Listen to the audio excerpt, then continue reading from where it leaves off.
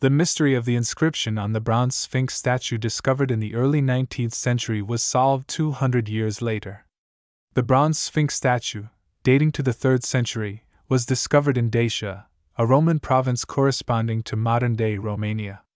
However, after being discovered in the 19th century, the statue was stolen from a European count sometime around 1848.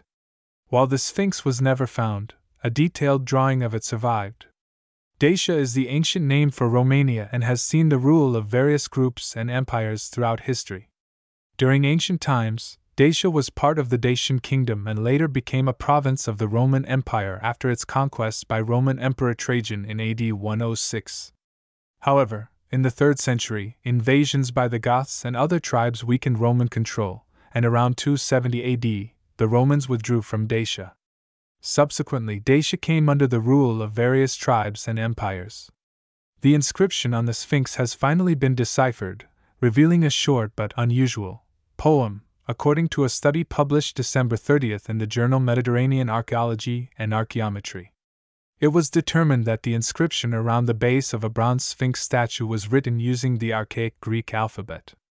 However, the Greek alphabet phonetic values render a text that is nonsensical in the Greek language.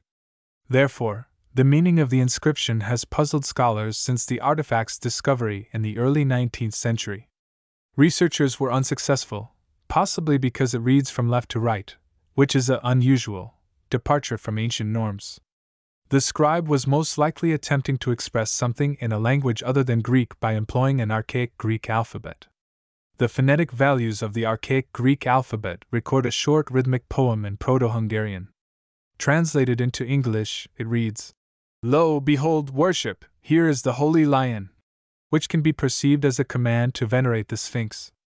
The characters may seem mysterious at first, but once the mirroring is noticed, the characters become easily recognizable as Greek alphabet letters, a few of them being in a more archaic form.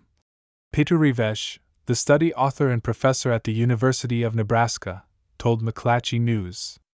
The decoded poem is noteworthy because the Sphinx cult was not part of the mainstream ancient Roman mythology, which features the Roman gods and goddesses that many people today are familiar with, Rivesh said. Rivesh emphasized that this Sphinx statue is unique in that it provides some records of a minority religion for which records in the Roman Empire are much less numerous.